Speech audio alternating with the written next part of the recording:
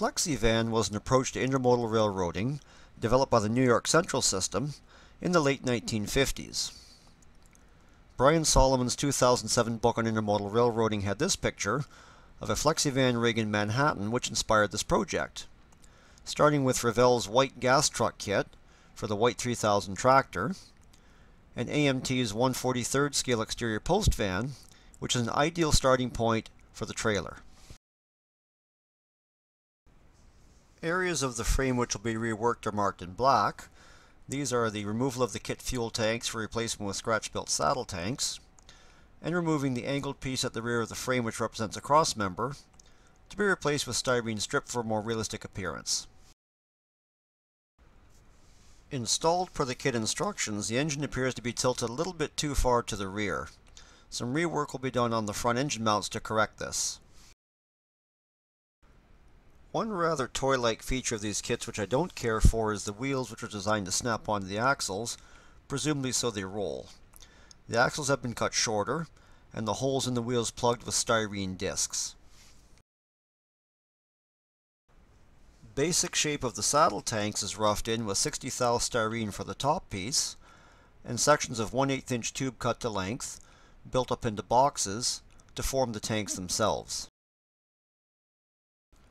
The next step is installing a 10 thou styrene wrapper, which is secured with superglue and wraps completely around the tank subassembly. Once the glue is cured thoroughly, the ends are sanded flush.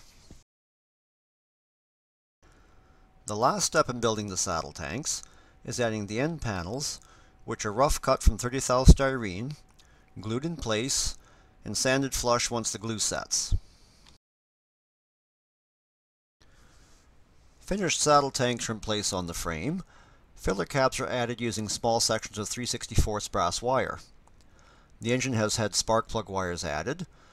A styrene disc is used for a rad cap, and 20 thou brass wire provides a release handle for the fifth wheel.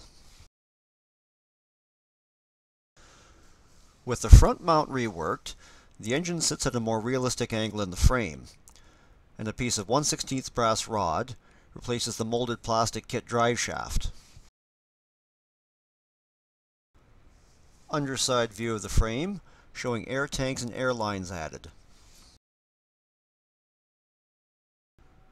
At the front of the cab, molded on headlights, marker lights, and wipers have all been removed to be replaced with freestanding parts.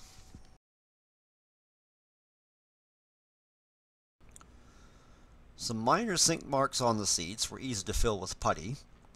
Although this is quite an old kit, it's actually fairly well tooled overall, and even the multi-piece cab assembles quite well.